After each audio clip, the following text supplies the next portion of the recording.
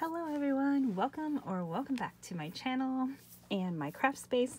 Today I wanted to talk about some gesso and how I use it in my junk journals, scrapbooking, crafting, all of that stuff. Just how I use and like to use my gesso. So let's start there. These are heavy gessos. These ones are by Prima. Prima's my favorite brand so far that I've tried. And I've tried a couple different ones. This one is heavy gesso, so it does coat a little better. They also make a clear. I just don't have that one yet. So let's start first by checking out what it says here. It says that this gesso is white, opaque, matte, ground acrylic. It works well as a primer on most surfaces, including canvas, wood, paper, metal, chipboard, fabric, plastic, etc. It dries quickly. It works well for a variety of color products, providing a smooth, non-yellowing, chalky background. Gesso is water-based but permanent and flexible after drying. It will mix with pigments or acrylic paints to create a range of customized colored grounds. Apply with a paintbrush or a palette knife, and it's non-toxic and archival safe. So that's all good to know. Non-toxic and archival safe means you can use in your scrapbooking. And let's see if this says anything different. This one is black gesso. It's heavy, black, matte, ground acrylic. It just tells you how to use it and keeps it pretty simple on this one. So let's just chat a little bit about how I use it in my products, in my crafting. The first way is I use it to prime any of the boxes or packaging that I like to make journals out of. So this is just a little Jello box, and I have made Jello box journals before. Let's see, where does this one close up here? There it is, over here. Okay, so we'll just open this one. Now it's especially good as a primer. Let's zoom out just a little bit as a primer. So primer is used to help you prepare your surfaces for whatever it is you're going to do to it.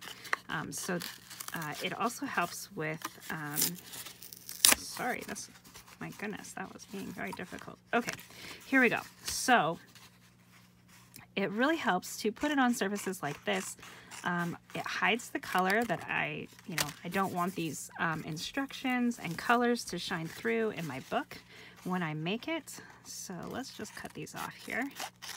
And also, if you have a really porous surface, it goes on like a primer to make sure that it doesn't soak up a ton of paint or glue or whatever it is that you're going to put on your surface. So that is a really nice feature. So this one, I'm just going to use some white gesso.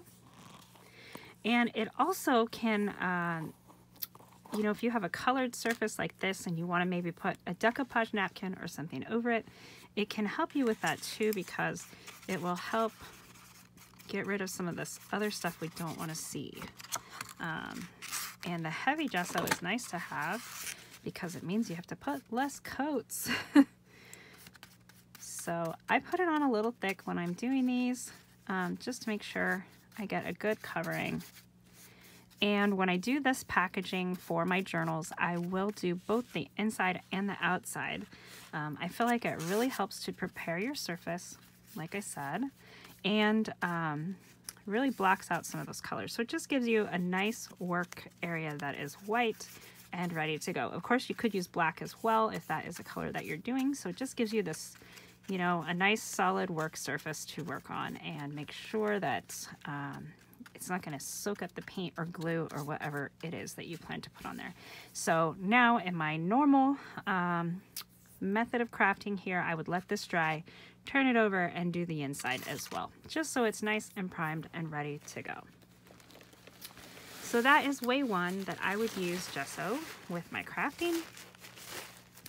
Let's go ahead and take a look at the second way, which is kind of, we already touched it a little bit, but like if I have this yellowy tag, and maybe I don't want it necessarily to be yellow, I want it to be a little more white, you could go ahead and take this here and just paint it on, and it can help give you a different look here. So that is a nice way to prepare the surface and kind of change the color just a little bit. So, and you don't even have to do the whole thing. You can just kind of let it fade out into the sides, kind of like blending there. And it's hard to see, but it did change it just a little bit and kind of prepares the surface. So if this surface was a little harder to work with, maybe you had sanded it or whatever, and you know, you weren't sure it was going to be great to put a napkin on or put paper on or whatever you're planning to do, you could put some gesso and it would help you prepare the area. So that is another nice feature of gesso. So now let's go ahead and move these out of the way. And I will show you this book I have been working on where I have used gesso.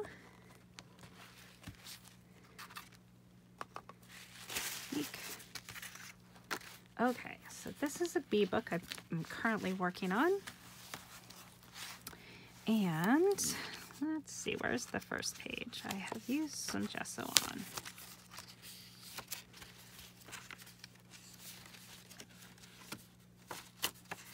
Right here.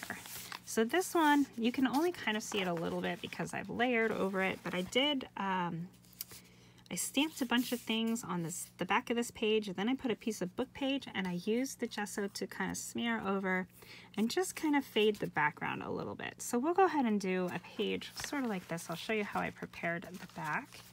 I'm not going to do all of the layers, but we will go ahead and do it in a second signature here. Let me just find a page.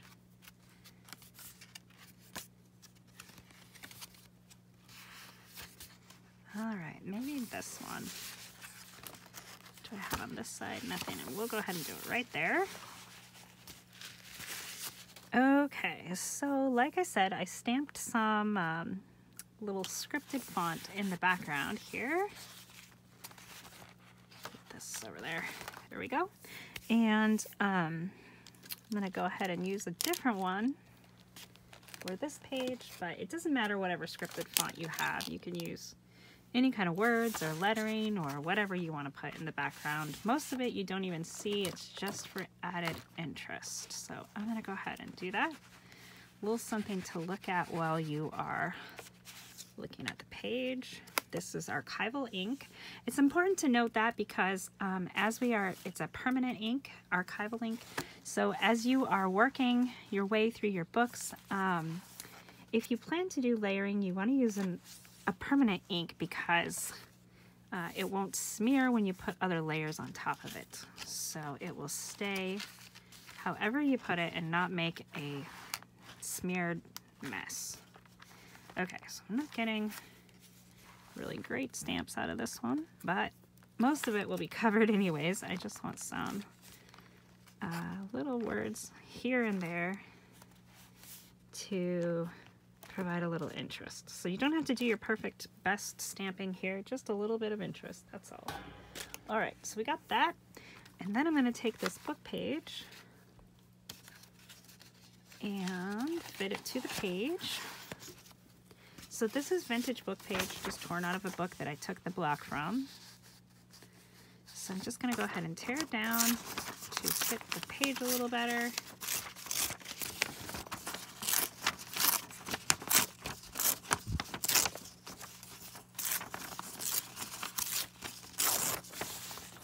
See how this looks. Okay, so that's perfect. I'm going to go ahead and glue that in there. Now you can ink the edges or whatever. I'm not going to because I'm going to use the gesso kind of to do that. And the gesso just kind of helps add a little bit of primer to this paper, which this is vintage paper. So actually this paper is really great to work with. I wouldn't necessarily need a primer, but I actually am doing it here more for the look. Just go ahead and put this in here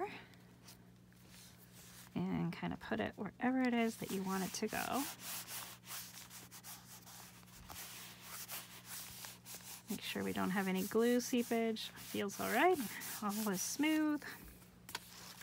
Now we'll just use our brush, and you can use a palette knife to work with gesso too if you'd like.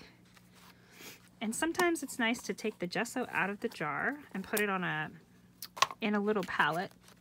So that way, if you have anything contaminating your brush, maybe you pick up some ink or something like that, it doesn't go back into the jar. So we're gonna live dangerously today and just use a little bit as it is. You can water this down too if you want to work with it a little thinner, because this is heavy gesso. I'm just gonna go ahead and just brush it on here.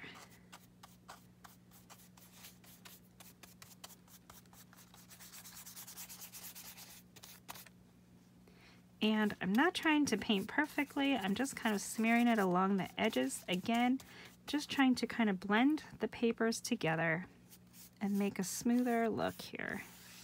So this is one of my favorite ways to use gesso.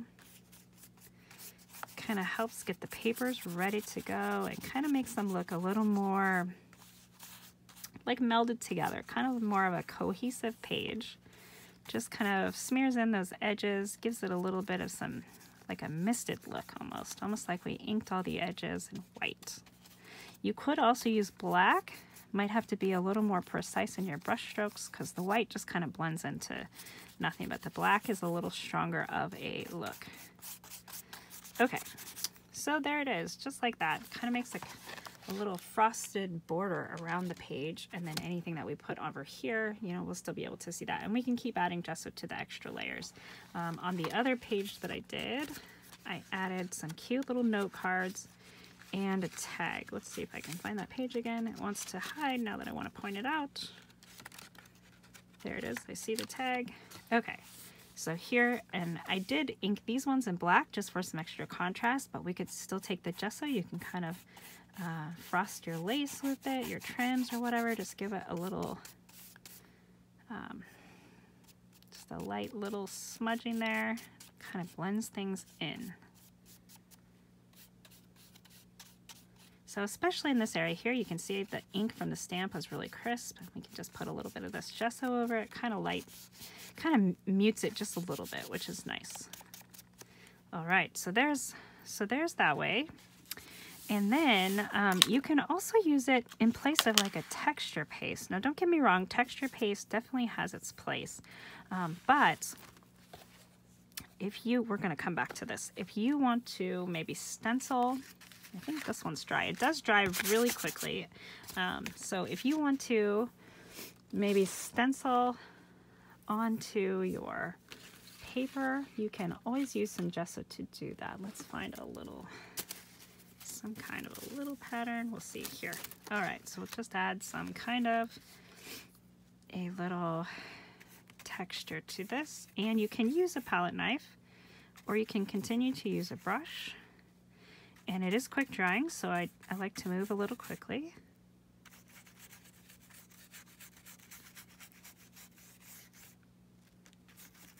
And you can use as much or as little of the stencil as you want. Just add some fun textured background with this gesso. So go ahead and pull this off now. Just brush it all in real good and then lift. So you can see it does raise up just a little bit. Provides some added texture to that tag, and it's going to dry just nicely. And then for our stencil, we're just going to wipe it off with a baby wipe. It will just wipe right off. Or you can use a wet towel, whatever that you have handy. But you do like to clean these stencils off right away, so it doesn't stain them. Not as big of a deal when you're using the white, but the next time you go to use it, you'll have this crunchy stuff on there.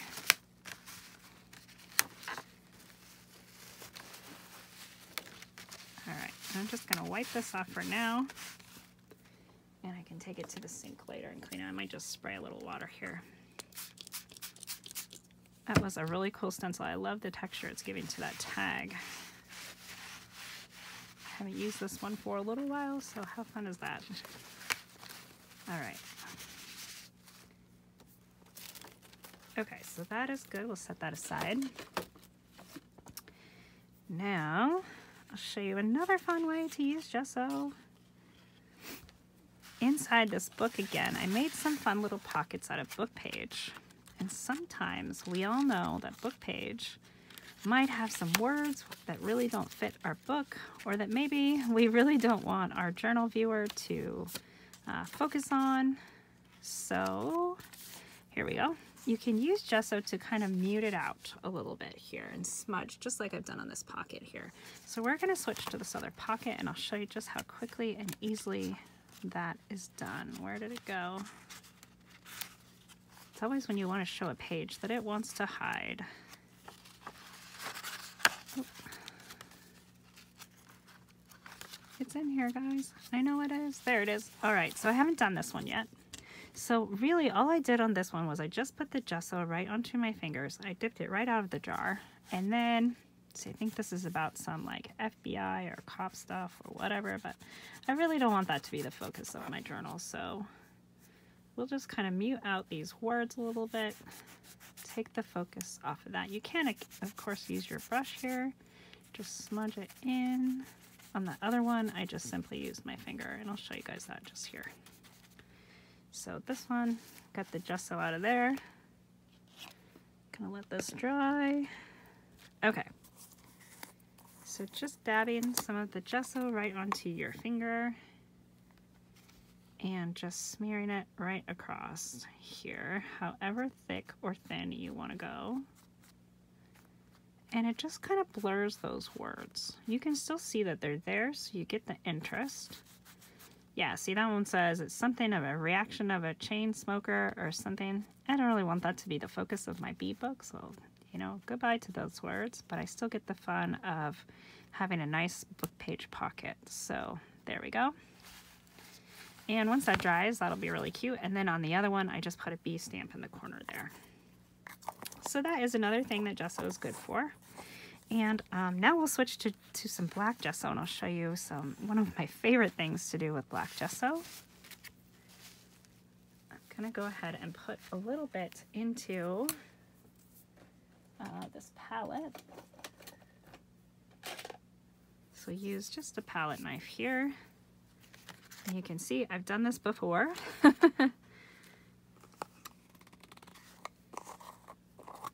Just put a little bit into the palette. You don't need a lot depending on the size of the page that you're working with. So we'll just put a little in here.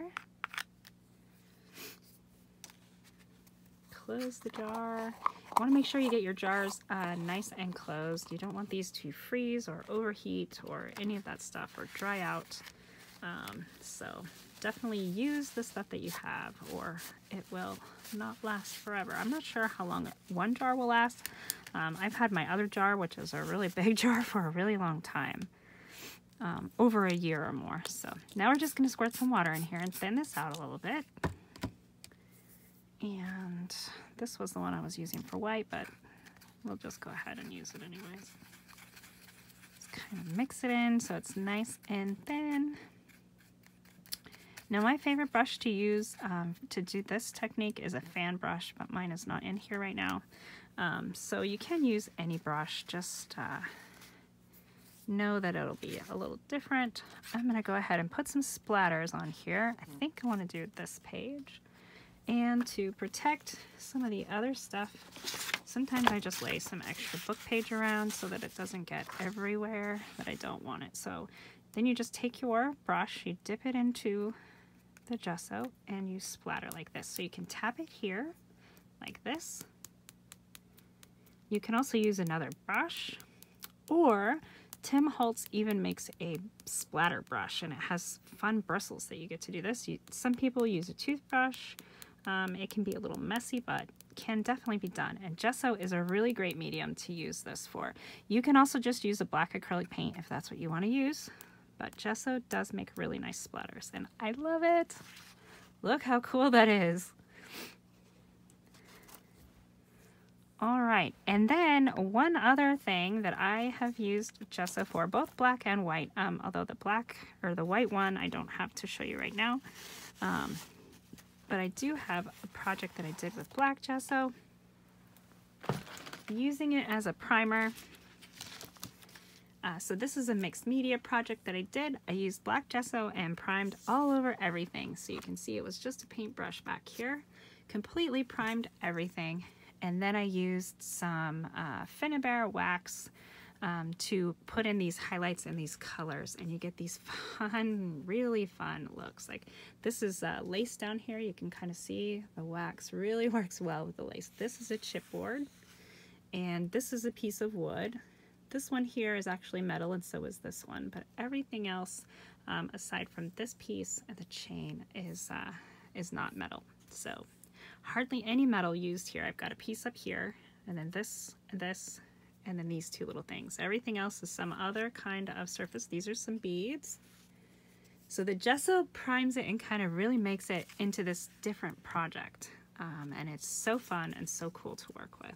So you can do this with white gesso. You just get different looks with the wax.